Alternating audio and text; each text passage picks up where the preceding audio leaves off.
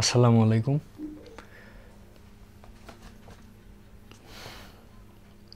তো আজকে বহুল প্রতীক্ষিত সেই লিঙ্গুইস্টিক্স নিয়ে একটু কথা বলতে চাচ্ছি। অনেকের অনেক রিকোয়েস্ট ছিল লিঙ্গুইস্টিক্সের উপরে। আসলে লিঙ্গুইস্টিক্সটা এমন একটা সাবজেক্ট যেটা সামনাসামনি পড়াইতে না পারলে বুঝতে একটু সমস্যাই হয়। তারপরেও আমি চেষ্টা করব যতদূর পারি এবারের পরীক্ষার জন্য যে কয়েকটা প্রশ্ন ইম্পর্টেন্ট আছে সে কয়েকটা প্রশ্ন ডিসকাস করে দিতে ইনশাআল্লাহ। তো লিঙ্গুইস্টিক্স কঠিন কিছু না, খুব মজার একটা সাবজেক্ট। এটা না বোঝার কারণে মূলত আমাদের এই সমস্যা। তো যাই হোক, আমরা কথায় আসি, আলোচনায় আসি। লিঙ্গুইস্টিক্স মূলত কি? Linguistics is the scientific study of language. লিঙ্গুইস্টিক্সের Bangla হচ্ছে ভাষা বিজ্ঞান। যে কোনো ভাষা সম্পর্কে সেই ভাষাটারই বিজ্ঞানসম্মত আলোচনাকে বলা হচ্ছে লিঙ্গুইস্টিক্স।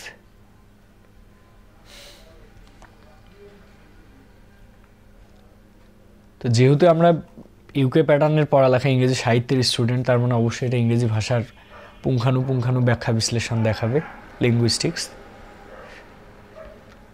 তো এই লিঙ্গুইস্টিক্স ভাষার বিভিন্ন দিক নিয়ে কথা বলবে। সেই সাথে লিঙ্গুইস্টিক্স তো একা চলতে পারবে না, এর কিছু ব্রাঞ্চ আছে, শাখা পোশাখা আছে, যেটা বিভিন্ন সেক্টরে ডিভাইড করে বিভিন্ন বিষয়গুলোকে আলোচনা করবে।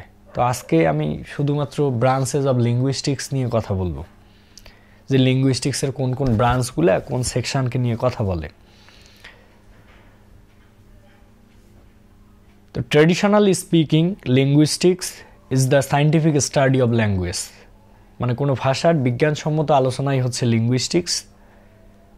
But it is connected, but it is not concerned with a particular language, rather it studies language in general.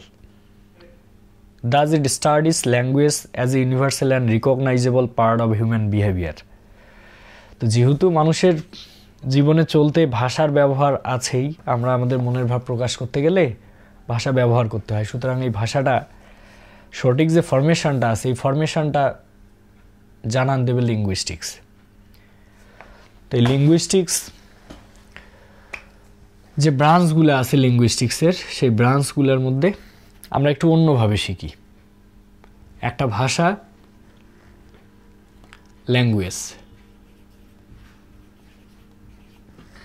এই ল্যাঙ্গুয়েজটাকে ডেভেলপ করতে গেলে তিনটা ফরমেশন বুঝতে হবে। এখান থেকে তিনটা, ফার্স্ট, সেকেন্ড, থার্ড। তাহলে ফার্স্ট যে সেকশনটা সেটার নাম হচ্ছে সাউন্ড, ফর্ম, আর একটা হচ্ছে মিনিং। একটা ভাষার মূল এই তিনটে অংশ আমরা দেখব, সাউন্ড, ফর্ম, মিনিং। তো লিঙ্গুইস্টিক্স এই তিনটা জিনিসকে কেন্দ্র করে আলোচিত হবে। Sound, form, meaning. একটা ভাষার দক্ষতা অর্জনে আমাদের তিনটা বিষয় বুঝতে হবে, ওই ভাষাটার এই তিনটা বিষয় বুঝতে হবে। এক হচ্ছে সাউন্ড, দ্যাট মিনস এটা সাউন্ডগুলো কেমন, প্রোনাউন্সিয়েশনগুলো কেমন, ফরমেশনটা কেমন। তারপরে ফর্ম, ফর্মের দুইটা ফর্ম হয়, একটা হচ্ছে ওয়ার্ড ফরমেশন আর একটা হচ্ছে সেন্টেন্স ফরমেশন।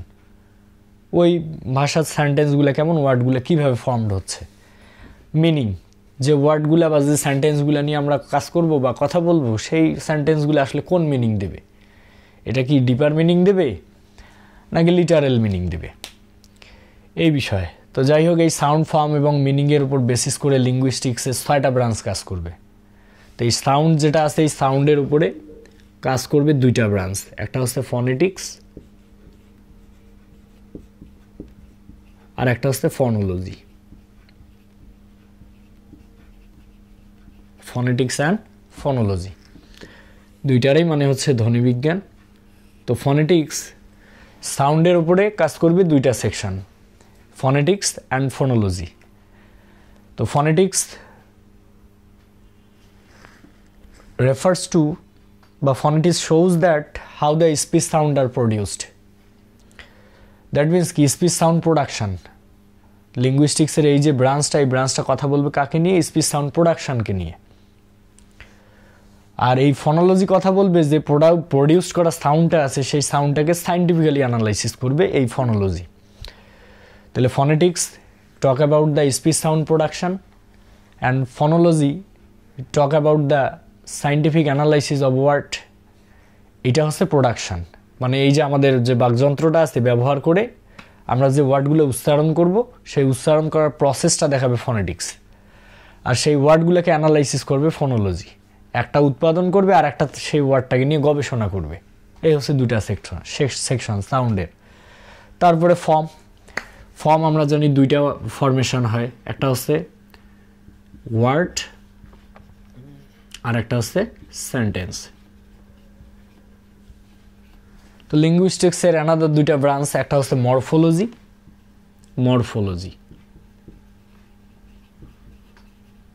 আর একটা হচ্ছে সিনট্যাক্স। তাহলে ফরমেশনে এসে আমরা দুইটা ব্রাঞ্চকে পাবো, একটা হচ্ছে মরফোলজি আর একটা হচ্ছে সিনট্যাক্স। তো morphology talk about the word formation, we can easily understand that morphology basis on the word formation, and syntax basically talk about the sentence formation, how the sentences are formed by using various types of words to follow their order, কিভাবে order maintain করে বাক্যগুলো একটা আরেকটার সঙ্গে মানে শব্দগুলো একটা আরেকটার সঙ্গে কম্বাইন হচ্ছে, এই বিষয়টা দেখাবে syntax.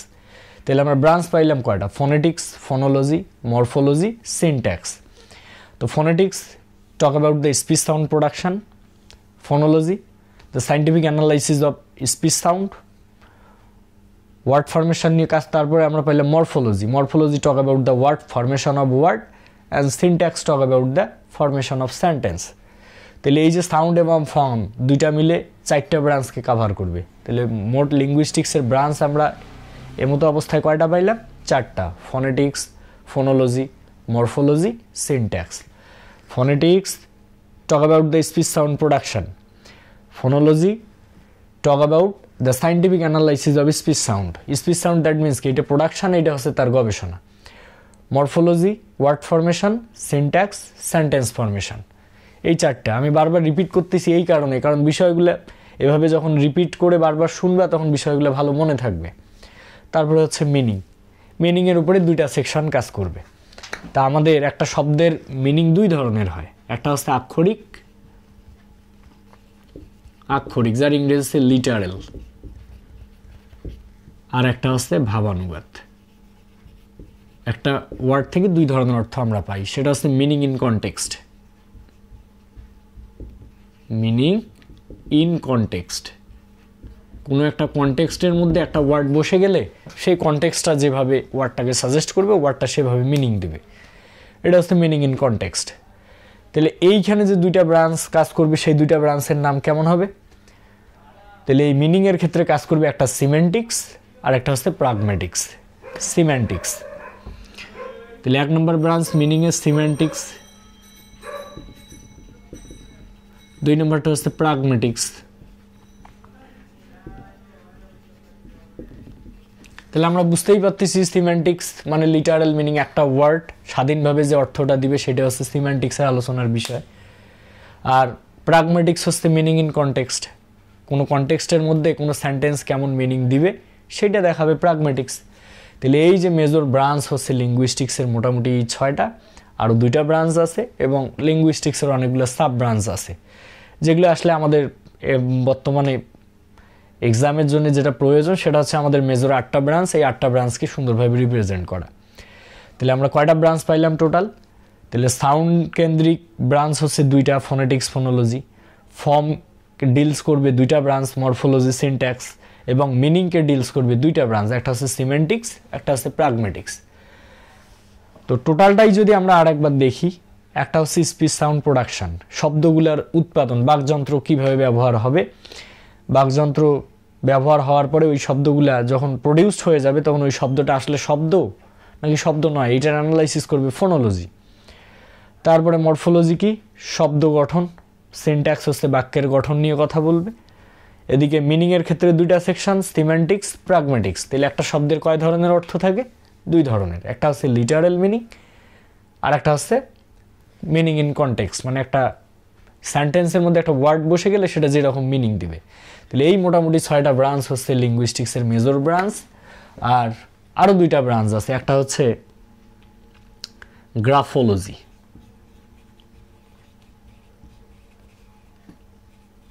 Graphology that means hand writing,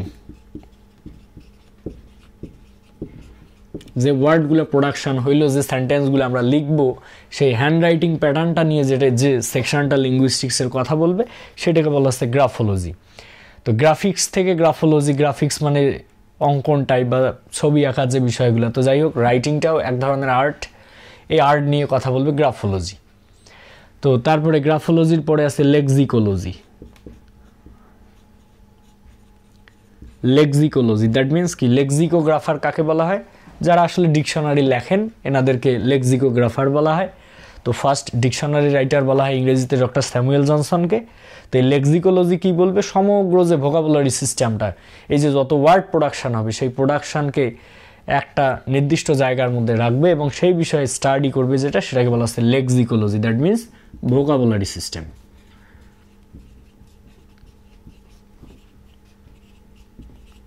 vocabulary system. তো এই হচ্ছে 8টা মেজর ব্রাঞ্চ লিঙ্গুইস্টিক্সের, এই 8টা হচ্ছে মেজর ব্রাঞ্চ। এছাড়াও সোসিও অ্যান্ড সাইকো লিঙ্গুইস্টিক্স আছে, যেগুলো আলাদা চ্যাপ্টারে আমরা আলোচনা করব।